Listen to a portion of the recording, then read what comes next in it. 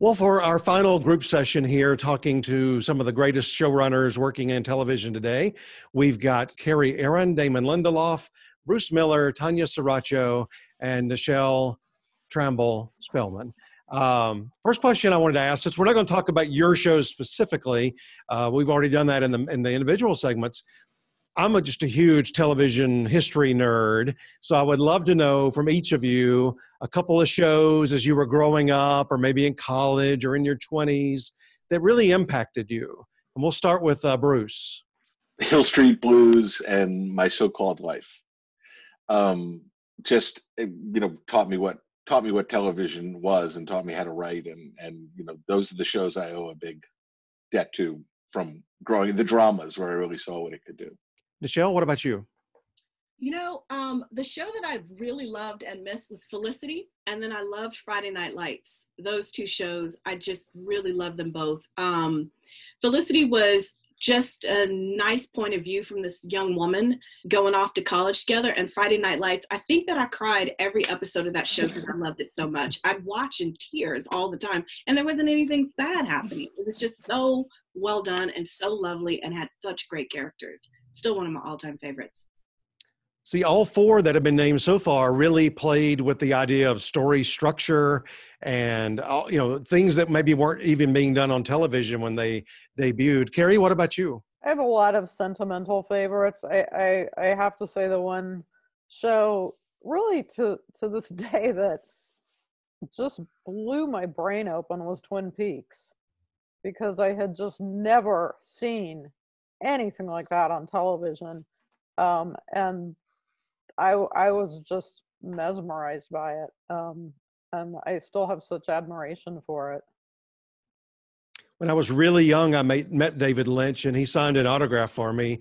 And in true David Lynch style, it's all in dots. I don't even know how you do that, in an autograph book, but he did, which makes total sense from him. What about you, Tanya? Well, it's about what moment they played in my life. I had just moved here, and my English was terrible, so Saved by the Bell was helping me be American. So I would watch it after school because I was getting made fun of at school. So Saved by the Bell, at least for my mouth, was very important. And then as a young adult, the L Word, because I'd never seen Us Love like that, and so it was like a cultural moment, at least for my community in Chicago, when we were sort of absorbing that. So it was like a permission, that show. And Damon, what about you? Kerry took mine. Twin Peaks sort of changed everything for me, and I would watch it with my dad, and we'd record every episode on VHS and sort of try to determine who killed Laura Palmer. But I think the other show that sort of preceded that to some degree was Twilight Zone, which I watched in syndication on a small black and white television, even though it was in black and white. And I just feel like there was something about those episodes in terms of my love of genre, but also weaving social commentary into it. And just Rod Serling was like the coolest human being ever. That's what I wanted to be when I grew up, was Rod Serling. Another question, and it may not even apply to all five of you, but when I do interviews, people ask me, who are some of my favorites, and I always name off like the classic, legendary kind of people, just because that's who I grew up watching, like a Bob Newhart or Alan Alda or Ed Asner, people like that I've gotten to interview, Carl Reiner. Is there ever been anybody that you got to hire on one of your shows that was a legend to you, or somebody for any of you that you were just so thrilled that you got to hire them onto your show? I was very excited that we got to work with Marty Short. That was very, very thrilling to me that day. Yeah, he's one of the best ever. He's amazing, lovely too. Everybody has a lot of heroes, but amazing. Go ahead. Oh, it's just that. In Kerry's show, there's a scene where Steve Carell and Marty Short are talking for feels like 15 pages. It's like riveting. And it could have gone on for 35 more. I remember. It was I worked with Bob Newhart once. He was on ER. I was my first job in my first year, I think, and I didn't get anywhere near him. And I just watched him from afar. But that was amazing, and he was just so hilarious. He just convinced everybody he was a doddering old man and he couldn't remember whether George Clooney was still on the show, and it was total bullshit. He just got everybody going, when's George going to come? You know, he had been gone for years. It was brilliant. I mean, it was lovely. I asked Peter Scolari once about working on Newhart, and he said they had a new producing team every couple of years, but Bob ran a tight ship. I mean, he wanted things to start on time and end on time, and he wanted to be at dinner at 8:00, you know, on taping night. But it sounds like I love those kind of old school stories. All of you have been at award shows, won awards in several cases, been nominated. We'll start with Damon on this one. What does it mean not only for your career but the show itself? What does it do for your show to the public and also within the industry?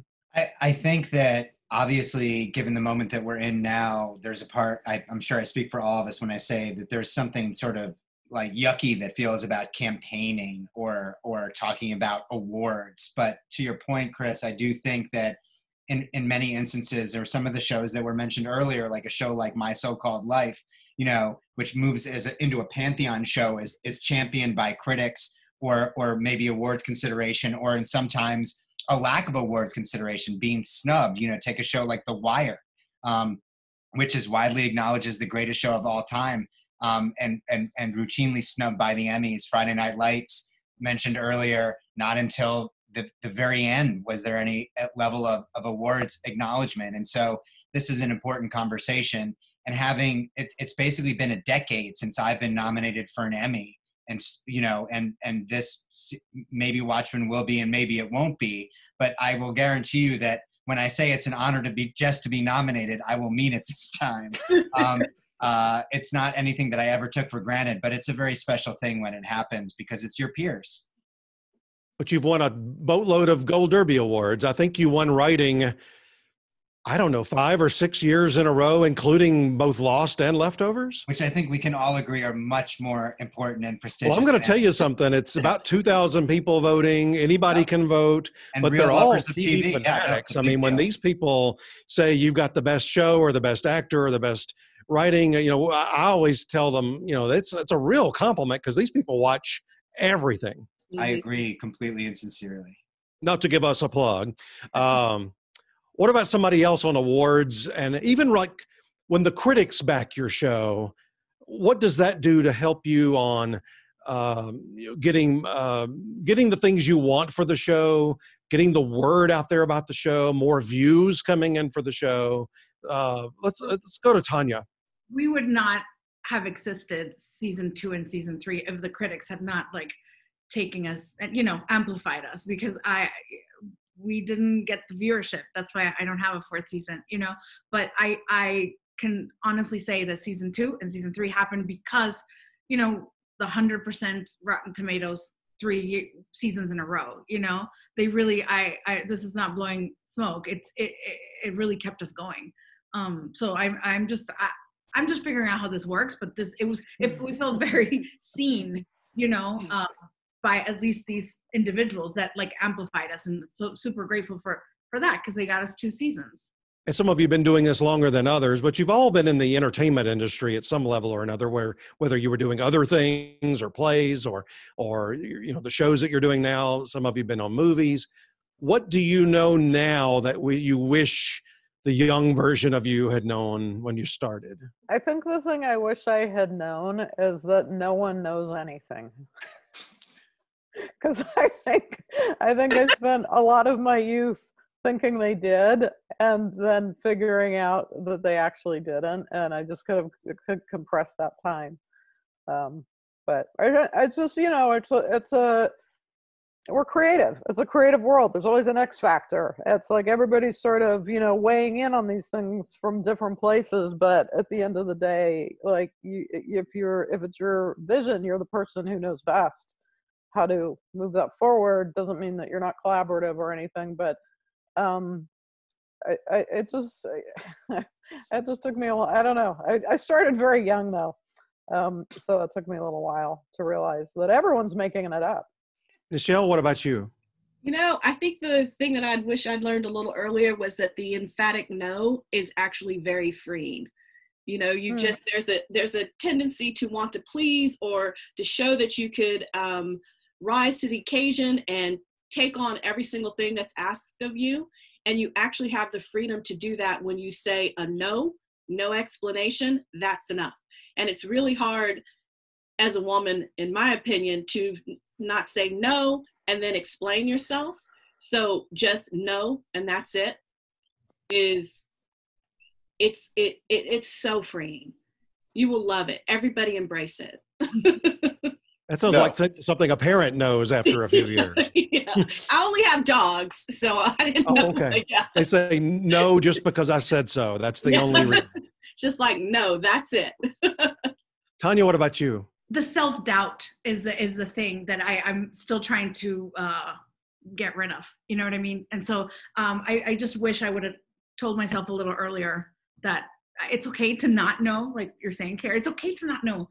We'll figure it out. And that's the part that I'm like, don't be so freaking hard on yourself, It's also like, it's normal. Like, who knows every beat of 10 hours of television when you start, it's. Or like what we should do when we were getting protested by the neighborhood. Okay, right. We'll figure it out. Or the fires. We had to deal with the fires. So let's call it insurance. Let's figure it out. Like, it's okay. It's also really fun once you take that pressure off of yourself, because then you're just problem solving. It's fun at that point. Damon, how about you? I think it would be a version of stop talking so much. I really felt like, particularly my first time out, that if there was silence in the room, I had to fill it. And that was my job. And more importantly, I had to, anytime anyone spoke, it had to flow through me. So I had to respond and do this. And I think much more interesting conversations develop between other writers, particularly in the writer's room, or between department heads at a production meeting, or between actors on a set, when you just let them talk to one another and keep your mouth shut. I have found that the less I talk, the better the work is. So this panel notwithstanding, it's a lesson that I've learned over time. Bruce, we'll let you wrap up here for us. Tell us something you know now that you didn't know when you started. First, I'd like to associate myself with the comments from Mr. Lindelof about not speaking too much. I think that becoming a better listener was probably my the biggest thing that helped me become a good writer and a good, a better boss. But I do think that one of the things I've learned, and I was thinking about this while everybody else was talking, was, I would say be very skeptical when people are assholes and say this is the way things work. Because now I'm old enough, I've done this for a long time. I came out here a week after college. I mean, this is the only fucking job I've ever had. When people do horrible things and then their excuses, this is just the way things work. And I'm here to tell you, it's not. Those people are jerks and they're operating jerky in this business, and you don't have to operate that way, and you don't have to accept them acting that way. People learn how to act in TV by watching television shows about executives, about watching, where they think, oh, I'm tough, I do this. It's BS. The people are cruel and petty and small and insecure and mean because they are small and petty and insecure and mean, not because that's the way the business has to go. So that would be the big lesson I think I've learned, and it really kind of came to bear this year, where so many people said to me, hey, grow up, that's the way business works. And I'm like, actually, I've been doing this a long time. I have a house. I bought a house with the money I made. I've been doing this a while. That's not the way it has to work. You're just a jerk. And so, sorry, that's the way it has to work for you, but I'm not going to do that. So that, not to be strident, but that's kind of the biggest lesson I've learned lately, is that everybody likes to excuse their bad behavior by saying everybody else does it, and it's just not true. Well, Nichelle, Bruce, Damon, Kerry, Tanya, thank you so much. The five of you have produced some of the greatest television that we've seen in the past 12 months. And that's why we wanted to invite you today, not to help you campaign for Emmys, although that's nice, but to put a spotlight on it. And if people haven't watched it yet, maybe they'll watch it now. So thank you all very much.